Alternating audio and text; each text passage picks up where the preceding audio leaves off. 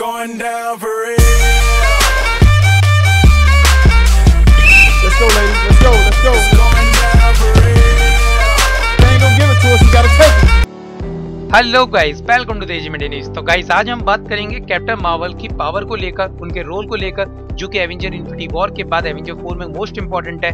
और सभी जानते हैं कि एवेंजर इन्फिनिटी वॉर में एक छोटा सा पोस्ट क्रेडिट सीन कितना इंपॉर्टेंट हो गया था मार्वल फैंस के लिए कि एक्चुअल में कैप्टन मार्वल है क्या, उसकी पावर क्या है, वो कैसी दिखती है। ये सब रिवील होने वाला है कल, जो कि आपकी आंखों के सामने आने वाला है। और आप सभी जानते हो कि एवेंजर इन्फिनिटी वॉर में थैनोस का सबसे बड़ा मकसद ये था कि वो पूरी यूनिवर्स को बैलेंस कर दे, बट ऐसा नहीं है। केविन फाइगी ने बोला है कि थैनोस ने सबसे बड़ी गलती कर दी, क्योंकि उसने एक पूरे यूनिवर्स को बैलेंस नहीं करा, उसने एक पूरे यूनिवर्स को एक तरफ कर दिया। यानी कि एक तरफ ब्लैंक, एक तरफ पावर ही पावर। यानी कि वो थैनोस के बारे में बात कर रहे हैं। थैनोस के पास इतनी सारी पावर आ चुकी है, जैसे कि एग्जांपल आप सारे इन्फिनिटी स्टोन्स ले लो, उसका खुद का एक आर्मर ले लो, जब वो आर्मर पहनता है तो वो आक्रामक हो जाता है। उसका इन्फिनिटी गोल्ड ले लो, जो कि सब पावर हावी पड़ जाती है सभी एवेंजर्स पर।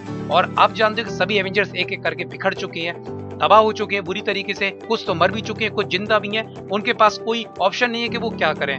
देन ये सब आंसर तो हमें एवेंजर 4 में देख के पता चलेगा। पर केविन फाइगी ने बोला है कि ये सारे एवेंजर्स थैनोस के सामने अकेले पड़ चुके हैं, एक अंधेरे की तौर पर। वो एक ऐसे अंधकार में जा चुके हैं कि उनके पास कोई ऑप्शन नहीं है। और इस ऑप्शन को पूरा करने के लिए एक कैरेक्टर आएगा एवेंजर 4 में, जो कि पावर को बैलेंस कर देगा। जी हाँ, उनका कहने का मतलब ये था कि थैनोस के पास एवेंजर 4 में इन्फिनिटी गॉडलैंड, आर्मर, सारे इन्फिनिटी स्टोन्स और देन उसके पास एक अपना खुद का वेपन होगा, जो कि एक तरफ पूरी पावर को कर देता है। पर ये यूनिवर्स में इसे बैलेंस करने के लिए कैप्टन मार्वल आएगी एवेंजर 4 में, जो कि तहलका मचा देगी। तो कैप्टन मार्वल वर्सेस थैनोस ये इक्वल हैं, दोनों की पावर बराबर है। चाहे उसके पास कितनी भी पावर हो थैनोस के पास, पर कैप्टन मार्वल बराबर है, क्योंकि प्लैनेट्स को मूव कर सकती है, जो कि बहुत बड़ी बात है। केविन फाइगी ने खुद कहा इस बात को। और देन ये आर्टिकल काफी कमाल का था।